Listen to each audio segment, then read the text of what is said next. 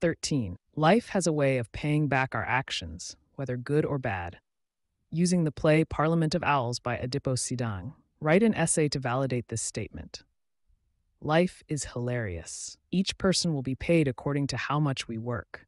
Or should it be a case of you reap what you sow? Right?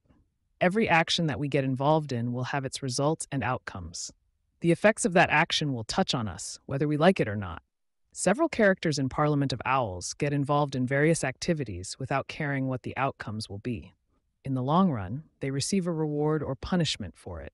The royal owl is toppled, and his rule ends embarrassingly. As the Parliament of Owls leader, the royal owl ignores the atrocities meted against other birds.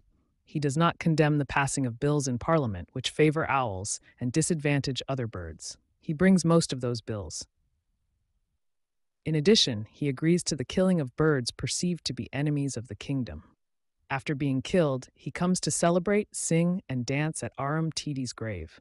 Life pays him according to his action when Oyundi hatches a plan, removes him from power, and changes the parliament to flock of birds, and Oyundi becomes then queen. Aram Tidi is killed at the water point at the river because of working for the royal owl and moneybags. Aram Tidi has been used as the chief propagandist by moneybags, and by extension, the royal owl, to spread lies to other birds. The falsehoods that he spreads make some of the bills be passed, which favor the owls by the end of the day. The owls get tired of him, and fearing that he knows too much, moneybags and Red String organize for Aram Tidi to be killed. Eventually, life serves him a dose for his actions.